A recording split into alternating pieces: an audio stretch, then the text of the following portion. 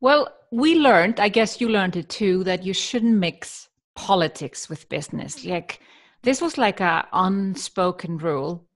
And Mm-hmm. I remember when the current president of the United States got elected, that was the first time I actually sent an email to my list Wow.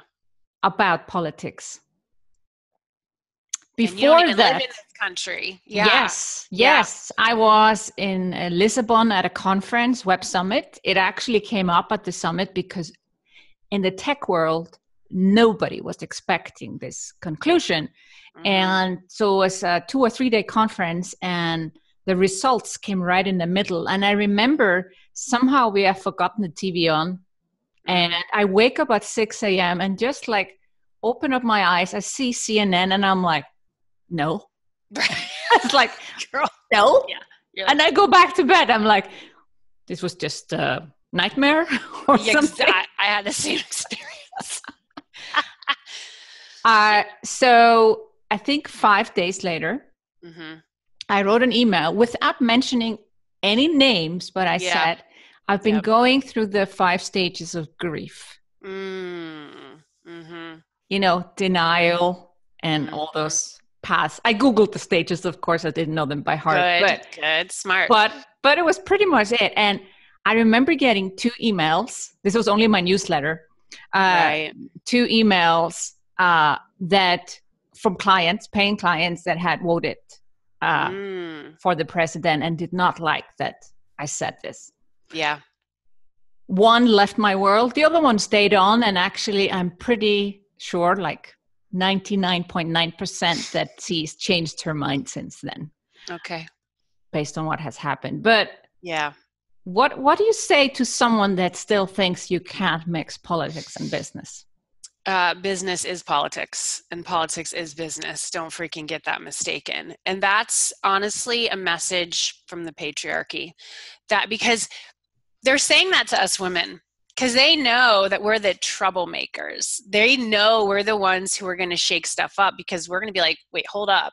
And that, trust me, I got that message too. And I believed that for a long time.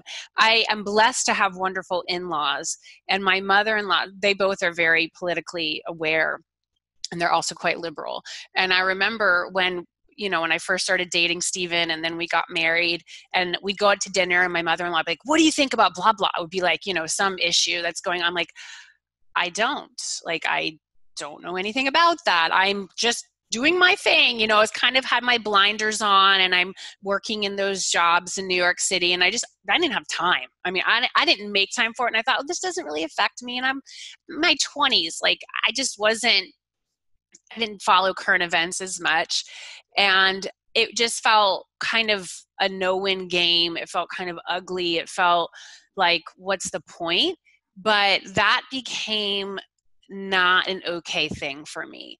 And honestly I became a mother too. I have 3 kids and I think about things differently now. And my eyes have become a lot more open. And I don't believe that we have an option to just say like, well, I don't follow anymore. Or I think a lot of people, and I have a lot of spiritual type people in my world, there's an element of bypassing that can go on when you just say, well, I don't want to look at that. It's just negative. I'll keep my vibe high and I won't look at all of these things. And there's a level of privilege in that as well. I mean, I'm a white woman, but I am not going to close my eyes to the issues that are going on in the world. That would be easy for me to do. That would be really, really easy. And it'd be super convenient because I wouldn't have to talk about this stuff. I wouldn't have to risk, having some clients not like what I say or someone on my list being like, screw you, I'm leaving you forever. But I can't anymore. I just can't. And so I've made a choice to, invest in causes that I care about. And that's something that my business helps me do. We give to various organizations who are doing really powerful things on the ground for, people of color, for groups that have been, come in at a disadvantage straight out of the gate. Like, what can we do to really bring a level of awareness and a level of support to initiatives that we know are making the world better and stronger. Like that's what I want us all to look at. And don't let anyone, if you're called, I know some people are listening to this right now, if you're called to speak up about something, don't let anyone tell you that you can't mix that. And then also the point that pisses me off every time when, let's just talk about that gun control issue again, or just the gun. I mean, we have a freaking issue in the United States. Anyone who says we don't, I'm just like, I can't. But when someone after, a shooting, which it happens here all the time, when someone says this is not the time to, talk about politics, like we need to wait. Well, what's the time frame? Can we wait, 5 days after the shooting? Like what's the, I just think that's such bullshit. I actually read this great book by Shannon Watts. I just want to give a shout out for the book. It's called Fight Like a Mother. She is the founder of, call it Moms Demand Action for Gun Sense in America. It's a really incredible book. It's about creating a grassroots campaign for your cause, which you can take a lot of those lessons and apply it to a business. It's not, maybe a cause necessarily, although I think what you're doing has a cause related to Sigrun, me as well. So that book was awesome. And I wanted to really understand what she did. She was a mom of 4, at that point, a stay-at-home mom who just couldn't handle another mass freaking shooting at a school, especially. And so she created a Facebook group. It was a Facebook page. It was actually a Facebook page. And she called it like 1 million moms for, like gun control or something like that.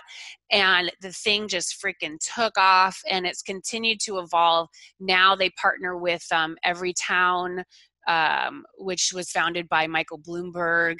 And so it's just, and she's quoted in the media all the time. If you see her name, Shannon Watts, like that's her. She created this. And I learned a lot from reading that book, like how to handle when people come at you when you put your position out there. And it's come in handy, even with family members. Because that's the thing too, I want everyone to know, not everyone's going to be for you.